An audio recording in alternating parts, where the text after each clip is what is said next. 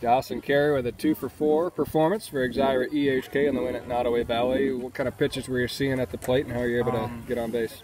I was looking for the fastball, and he gave me a couple times at the first pitch, and I just kind of hit the ball and got it in the right spots. And as long as I get on base, I'm okay with it. There was an error on my second at bat that got me on first, and I scored off of it, so that helped us win the game. So as long as I'm working hard and getting contact on the ball, I feel that I'm doing well.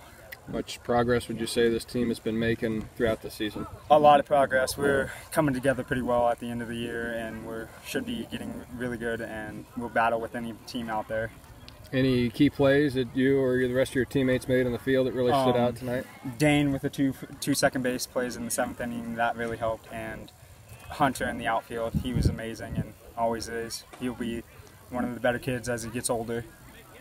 All right, good luck the rest of the season. Thanks for your time. Thank you.